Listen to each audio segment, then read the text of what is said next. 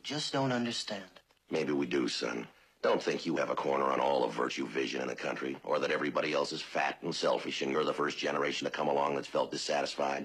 They all have, you know, about different things, and most of them didn't have the same opportunity and freedoms that you do. Let's talk poverty. Most places in the world, that's not a problem. It's a way of life. And rights, they're liable to give you a blank stare because they may not know what you're talking about. The fact is, more people are living better right here than anywhere else ever before in history. So don't expect us to roll over and play dead when you say you're dissatisfied. It's not perfect, but it's a great deal better than when we grew up. 100 men standing in the street hoping for one job, selling apples on the street corner. That's one of the things we were dissatisfied about, and you don't see that much anymore. You're taller, stronger, healthier, better educated, and you'll live longer than the last generation. And we don't think that's altogether bad. You've probably never seen a quarantine sign in your neighbor's door. Diphtheria, scarlet fever, whooping cough. Probably none of your classmates are crippled with polio. You don't see many mastoid scars anymore.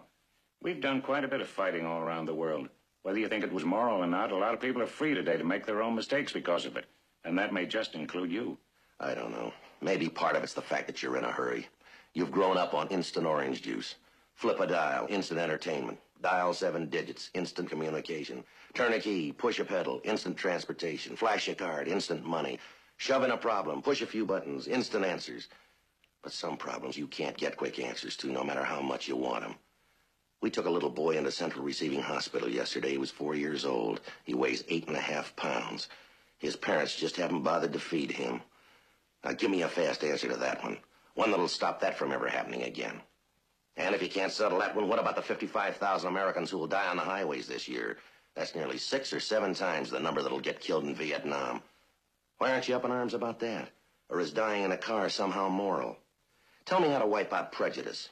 I'll settle for just the prejudices you have inside yourselves.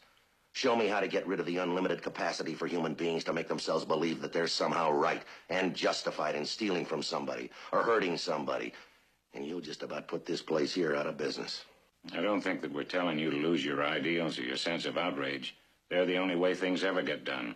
And there's a lot that still needs doing. And we hope you'll tackle it. You don't have to do anything dramatic like trying to come up with a better country. You can find enough to keep you busy right here. While you're at it, don't break things up in the name of progress or crack a placard stick over somebody's head to help him see the light. Be careful of his rights, because your property and your person and your rights aren't any better than his. And next time you may be the one to get it. We remember a man who killed 6 million people and called it social improvement. So hang in. Don't try to build a new country. Make the old one work. It has for over 400 years. And by the world's standards, that's hardly more than yesterday.